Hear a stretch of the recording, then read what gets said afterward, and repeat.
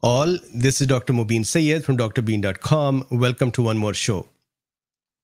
So the discussion today is very important. It is about the intermittent fasting or prolonged fasting or fasting in general and the effect of fasting. I'm going to be specific today for one area, the effect of fasting for immune system damage control and immune system dysregulation control and immune system restoration. These are potential possibilities, and we are going to look at the mechanisms that help with that. Before we start, I can actually give you an idea of what to expect. When you read the papers that I would show here, sometimes it becomes too jargony and difficult to catch. So if we are starving, then what happens is our body would start looking for available glucose in the circulation, and we will use that up. Then our body would still start searching for more glucose. And if it finds that, for example, in the liver, there is some stored glucose, it would use that. Our muscles also have stored glucose. They can use that, but they do not give that glucose to the remaining tissues. Only liver does that. And muscles always get, brain and muscles get priority. Brain has to think about us, about how to get out of the situation. And the muscles have to move us towards food or take us away from the area of a problem. So after the glucoses are used, the stores, then our body starts using, or after, in parallel, I'm just talking in more general terms here, not medical exact mechanism. Our body starts mobilizing fats and starts using fats, and it would start converting them into ketone bodies. It would start using those. If we still do not have food, then our body would start breaking down our muscles. And by that time, we would actually be in trouble as well and might die if we do not get support. The important mechanism to consider here is we will start using up things in us because we are not able to get anything from outside. That is what a cell does when the cell is starving, when the cell is fasting. The cell looks inside of itself and says, do I have things within me that I can break down to make my nutrients that I can use to keep myself alive? And so it would start picking up tiny things within the cell and breaking them down. This phenomena, this process is called autophagy, eating itself. And when autophagy occurs, if the cell continues to get the food, afterwards, it might restore. Otherwise, it might even die. Dying of a cell is not necessarily always bad. Normally, those cells would die first that were sick cells, that were damaged cells, or that were unnecessarily sitting and being more active. Immune cells are known to cause autoimmune diseases and just sitting there and being just active unnecessarily. So those cells would die first, which is a good thing. And secondly, when a set of cells die, then the bone marrow cells, the stem cells living in the bone marrow, the parent cells, the cells that are that can renew themselves and that can produce other cells. Those cells receive a message that, hey, we have less, let's say WBC. WBCs are less, RBCs are less. And those stem cells would start making new cells. So now what you have done is you have exchanged damaged cells for new, fresh cells. And there is one more interesting thing. When a cell is starving, when a cell is fasting, and it is picking up things from inside of it and eating it up, guess what? If there is something bad sitting in there, a virus hiding in there, if the cell is capable of still doing autophagy, normally virus would come in and block the autophagy. It would come in and block the cellular mechanism. Cell, even if it wants to do something, it cannot do it. So imagine if that is not the case. Maybe the remnants of the virus is there. Let's say spike protein is sitting in a cell. I'm just using that as an example. And the cell is in the autophagy state. It's going to break that thing down to eat it up, to use it for nutrition. It's going to burn it. And so in this process, I'll show you the studies. They say that in the process of autophagy, the cell actually looks inside and takes the antigens that may be sitting there, breaks them down and presents them on the surface. And so it improves the immune system. That thing that was hiding in there, that thing the cell was not able to present outwards, all of a sudden, the cell has to break it down. And when the cell is going to break it down, it is mandatory for the cell normally to display the broken pieces, parts, some of those broken pieces. So something that was not being presented is now being presented on the cell's surface. An immune system would become better with that. Can you imagine how beautiful these mechanisms are? So let's look at these studies and mechanisms. I think today's lecture is something to enjoy. You would actually look at the lecture, you would look at how fascinating this world is, and I think you would enjoy the mechanism. So once again, if you are going to fast, please speak with your doctor. They have to look at your state, your comorbidities, and then decide how much. So this is drbeen.com. In the link, in the description, there is a link to Dr. Bean videos, about 1,000 of them at a very, very inexpensive price. So check that out. This is Cool Beans Cafe. This is where we go for chit chat after we are done with this lecture. So you can just go to YouTube and look for Cool Beans Cafe live, and we would normally be there. This is a very, very interesting study. This study is actually 2014, I believe. Yes, so June 5, 2014. And they have talked about some beautiful mechanisms, and that's what we'll talk about. And then there are some supporting references. This is also a very interesting study. Prolonged fasting reduces IGF and pKa to promote hematopoietic stem cell-based regeneration and reverse immunosuppression. This is also very important. They say the intermittent fasting for chemotherapy. So patients who are going to go to chemotherapy or have gone through the chemotherapy and their immune system may not be as refined and as polished, it may have some damaged cells here and there. Intermittent fasting actually helps restore that immune system decently. So these are those studies here. So here, saying no to drugs, fasting protects hematopoietic stem cells from chemotherapy and aging. And then there are some more links here. So with this, let's go to my diagrams. So these are the gifts for humanity. So the little cartoon I made here, don't feed the cells. And the cell is sitting there with its little bowl and saying, food, please. So here, these are the gifts of humanity. Let's start a discussion. Intermittent fasting, prolonged fasting, and the immune system outcomes. Fasting or starving, mainly, so in the context of immune system, is protective against damaged immune cells. And I have already done the summary, that initial 9 minutes. So now it is just a detail of that. And then it induces regeneration. So when the immune cells are dead, then of course the new cells need to be made. So WBC count will go down and the WBC count will come back up. But when it will come back up, there will be nice new, brand new cells. And if the previous cells, the damaged cells, the older cells, they have picked up things and now they're living with those things and they have trash in them, these cells would be recycled. And the new cells that would be formed will not have that baggage.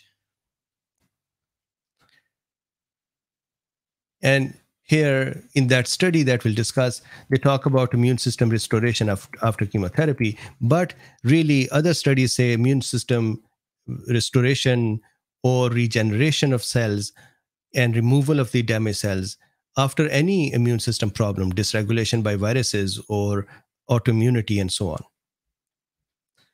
So what happens is fasting promotes death of cells. So we discussed that before. So WBC count would go down. When the WBC count will go down, that would trigger the stem cells in the bone marrows to make more cells. So there are more baby cells and these cells are going to be working. What this does is, according to the study, and I'll go back to that study and go over that, improved chemotherapy tolerance. If we go here for a second, and I look for here, this part, it says this study has major implications for healthier aging, in which immune system decline contributes to increased susceptibility to disease as people age, by outlining how prolonged fasting cycles, periods of no food for 2 to 4 days at a time over the course of 6 months, kill older and damaged immune cells and generate new ones. The research also has implications for chemotherapy tolerance and for those with a wide range of immune system deficiencies, including autoimmune disorders.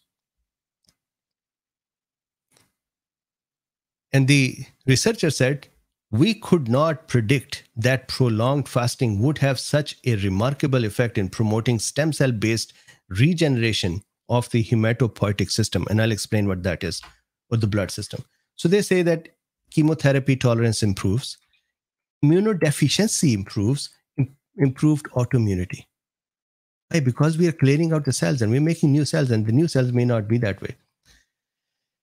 Now, there is one more thing, and this is a blue box. That is my comment in here.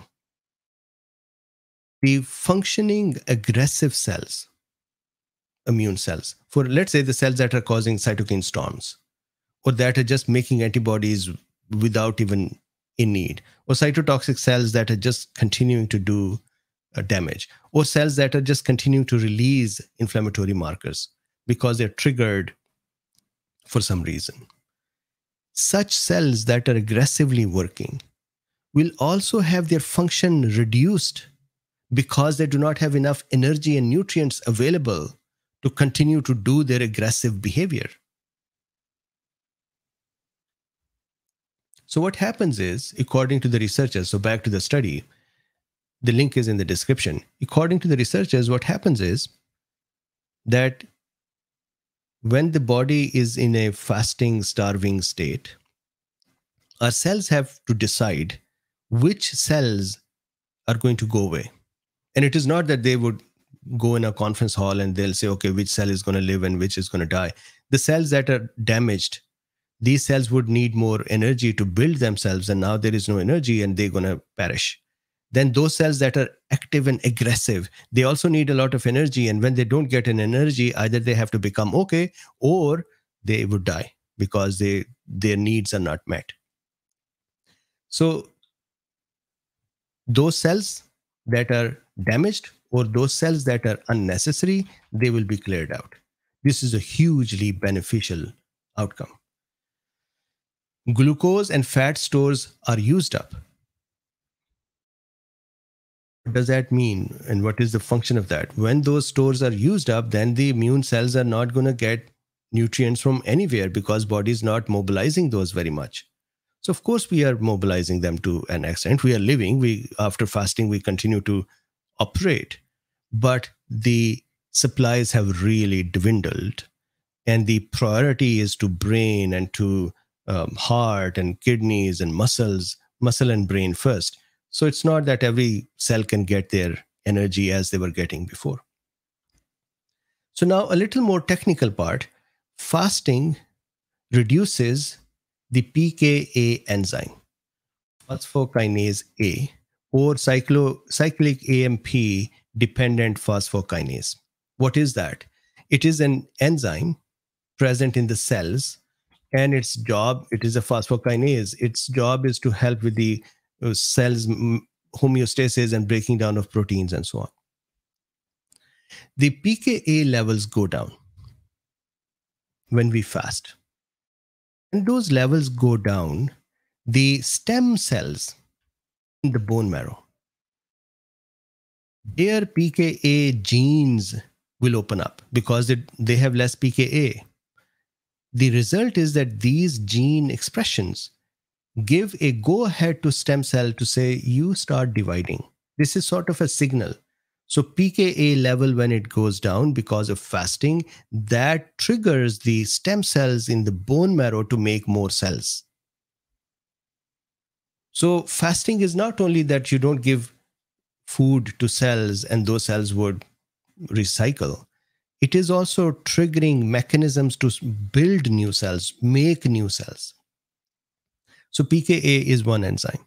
The second is insulin-like growth factor 1. What happens is when we eat food, our food eating will cause growth hormone to be released. That growth hormone is going to work on liver to release insulin-like growth factor 1. This hormone, in turn, works almost on every cell. And this is an anabolic hormone. That means it helps to build things. Catabolic hormones are the ones that help to break down things. IGF's function is to help build things. And what happens is, if there are aggressive immune system cells, they will be duplicating and replicating. And this enzyme would come in because of food, and there will be nutrients. And this enzyme is going to say, all right, guys, duplicate yourself, increase your number. We have food, go ahead.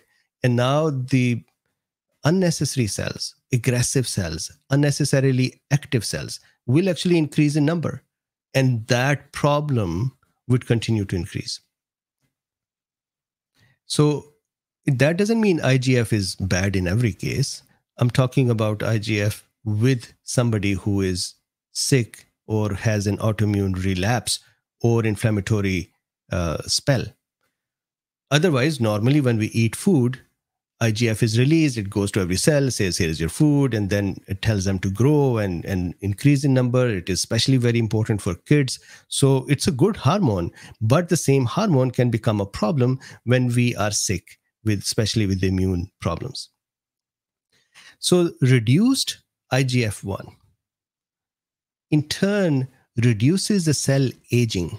The more the cells work and replicate, the more we age, because the telomerase theory is different discussion we can have.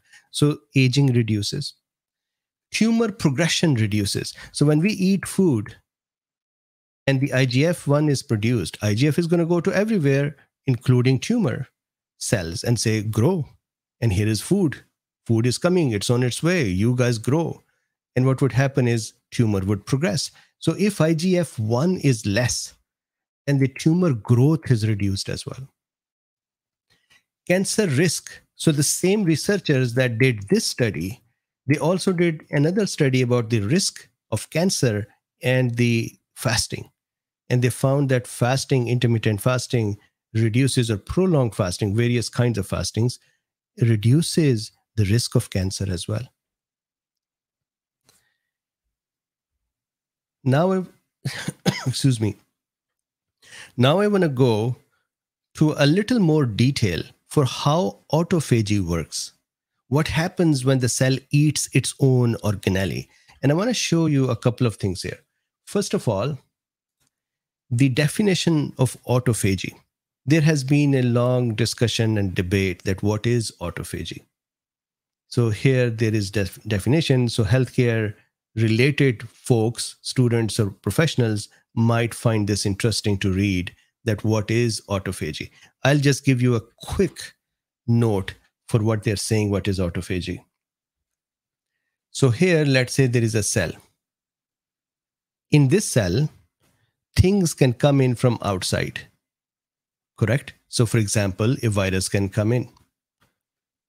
And the virus can be picked up, or a bacteria can be picked up, phagocytosed, and then that vesicle, which contains the virus, is then merged with the lysosome, which is, you can say, the stomach of a cell. It has the enzymes to break things, and then they are combined together. This makes phagolysosome, and the virus is killed or destroyed. So here the material came from outside. Similarly, there can be other materials, other things that can come from outside. And so this is phagocytosis. This is eating, and then phagolysosome means breaking it down. There is also pinocytosis. Pinocytosis means a smaller chunk of things picked up from outside. So pinocytosis is drinking by the cell, pinocytosis. And phagocytosis is eating by the cell. So if the cell picks up something from outside in a bigger chunk, that is phagocytosis. If it just takes a tiny pinch of something from outside, that is pinocytosis. However, if the cell makes a tiny vesicle from the material that is already present in the cell, then this process will be called, if it goes through the whole process of and picking up things and breaking them down, this would be called autophagy. Autophagy has another very interesting thing, that this vesicle that is formed inside is double membraned or double layered like our cell membrane. Normally, the vesicles inside the cell are single layered. This will be double layered. That is another unique thing about this. And then, of course, this will combine with the lysosome as well, and then the digestion of the material would occur. That process of connecting a vesicle is a small pocket of thing that has some material in it, combining a vesicle to a lysosome. Lysosome is enzymes, digestive enzymes of the cell, stomach of the cell. When they're combined together and then the material is broken down, that mechanism is common for pinocytosis, phagocytosis, and the autophagy as well. But where the material comes from is different. So that is what they have attempted to discuss, and that is the definition they have tried to make. So then this is another study that is very interesting. Intermittent fasting, a possible priming tool for host defense against SARS-CoV-2 infection. So they talked in context of SARS-CoV-2, but generally autophagy is an interesting part in here to look at. So this part. So I'm going to explain this for a second. So here is what happens. We are fasting. We don't have food. Our immune system cells say, please give us food, and they don't get the food. The result is within them, autophagy starts, meaning they say, all right, I need to pick up something from within me and eat that up. So how does that autophagy start? What happens is there is this mTOR enzyme inside the immune system, inside the cell, not just the immune system cell, all cells. This is usually present in combination with another protein complex called ULK. So during the fasting, these two enzymes separate from each other. Their separation allows the ULK to become active. An active ULK would initiate the autophagy mechanism. So that is one mechanism that is triggered with fasting. The second mechanism is that when we fast, within the cell, AMPK proteins become enabled as well. They also get triggered when the nutrient levels in the cell are reduced. Our cells are sophisticated universes. They have internal sensors for almost everything. Their structure, their heat, their shape, and then their nutrient levels, their calcium levels, and so on. So they have a lot of sensors in them. So if the nutrient levels are low, AMPK goes and activates ULK.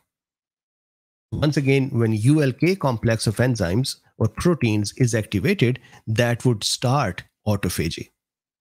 Then a third mechanism is that there is another complex of proteins called Becklin complex.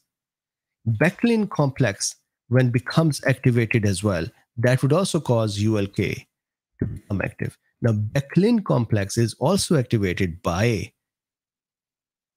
low nutritional levels or low food and energy availability.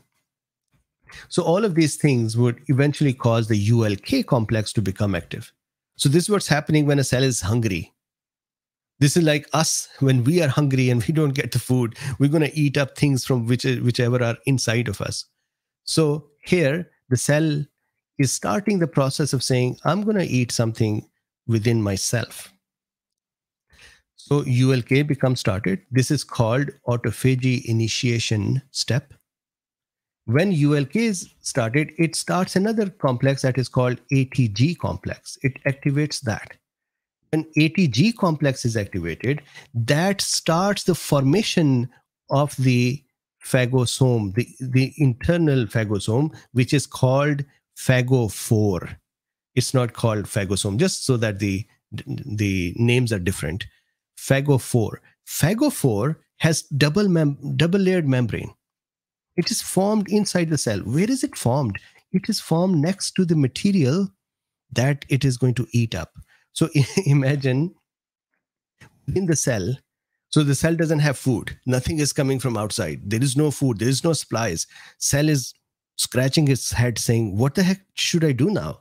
And then various enzymes become active. And when they become active, there is a message going on to say, start eating up things. So imagine there is a extra material, some material present. I'm going to use spike protein as an example, or some other bacterial pieces or something is sitting in the cytoplasm. Even cell's own organelle, cell can eat them just like we can eat our own fats and we can eat our own muscles in really bad states. So the phagophore actually builds right next to the thing it's going to eat. So this is like you slowly go to the place, to the thing that you're going to eat and just stand next to it. And then you wait for the signal and you eat it. So phagophore is formed near the material that will be tagged to be eaten up. And when the phagophore further grows, it would engulf that material. Now this is called autophagosome. Normally, when we have phagocytosis, when we pull something from outside, that is called a phagosome. Here, it is not called a phagosome. It is called an autophagosome. It is a phagosome. It is an eaten up thing, but that thing is auto. That is us. That is part of the cell itself. Just like autoimmune means our immune system's response within us, bad response. Here, autophagosome means we made a phagosome. It has material to be destroyed, but that material was actually part of the cell. Or it was picked up from within the cytoplasm. A viral debris is not part of the cell, but it is present in there. So it is picked up. Now, this autophagosome is then combined with lysosome. Lysosomes, I've made some red ones over here. Sorry about this little thing. I've made some lysosomes here. These lysosomes are just sitting around. They are little pockets, spheres, balls that are filled with digestive enzymes. So when the phagosome is formed, that phagosome is then combined with the lysosome, and lysosome will empty its digestive enzymes in the phagosome. And it's going to break down the things inside the phagosome. Done. Those broken down things are then come out, and these are smaller nutrients, and these can be eaten up by the cell. The cell can use these as fuels to make energy for itself. That's very cute. But there is another issue here. So let me just quickly create. However, there is an interesting thing that's going to happen. When the cell is going to start recycling its own internal materials, there is a natural process that during the recycling, when things are broken down, normally this happens in the endosomes as well, then those things are presented on the cell surface as well. This is a normal, natural behavior of the cell. So think about it with me for a second. Imagine that there is a little thing, debris, trash, that is hiding inside the cell. The person, the human that owns the cell, decided to do fasting. This cell went into the crisis state and said, all right, I'm going to eat things from within me. Now, this little thing that was hiding in it, it was hiding in a way that the cell was not able to digest and present it outside through its normal mechanisms. So it was just sitting in there. Now this crisis state is started, and the cell is saying, pick up everything and just digest everything. This guy gets trapped as well. It gets destroyed and it gets presented outside. So guess what? all of a sudden, this thing that may have been sitting inside the cell bothering it is now presented outside, and the immune response would start. This cell may actually be killed as a result of finding out that there is something bad sitting in there. This may be a cancerous material in there, bad protein and misfolded protein, a debris from some virus, some bacteria. And this was not getting shown outside. Imagine if this was a cancer cell. Cancer cells are experts to hide their badness by not showing these proteins on the outside, although they can actually let the proteins be on the outside, and they can still turn off the other cells. So again, without going into the details of that, or at a high level, let's say there is a cancerous bad protein in here. It's folded, bad. That is now going to be projected outside. Don't you think that presentation of the material within the cell is now going to be on the outside? That would give the immune system a chance, the remaining cells a chance to inspect it. And if this cell is found to have something bad in it, they're going to kill it. This is how damaged bad cells are removed when we do fasting, or potentially removed. This is how material that would not normally become available on the surface will become available on the surface, because we triggered it by saying to the cell that show everything, eat everything, and in that process it shows everything as well. So what are the results of this thing, these mechanisms? Of course, the recycling of the damaged proteins. Any damaged protein inside the cell would be recycled. Breaking of any viruses or other viral debris that is present will be broken. Normally viruses, what they do is when they come in the cell, they know that the cell would start the process of phagolysosome formation. It would try to capture the virus and even capture the virus from outside and kill them. So virus tries to block virus, bacteria, other fungi. They try to, excuse me, not all of them, but some of them, they try to turn off these processes. But now the person fasted, that caused an extra mechanism to trigger the process of trashing the material. And we overcome what virus was trying to turn off. Then this mechanism improves the antigen presentation, as I just discussed. And this helps present endogenous antigens to the outside. Endogenous antigens means what? Those things that are produced inside the cell. These are endogenous to the cell. For example, cancer proteins. We force them to be presented outside. Then this, you would love this. These are last points, and then we stop. Promotes T helper 1 pathway. So the enzymes that become active, the mechanisms that start as a result of fasting, they promote T helper 1 pathway over T helper 2 pathway. And we know this. If I just very quickly draw this over here, this is the innate arm. We know over here dendritic cell, macrophages, neutrophils, NK cells, correct?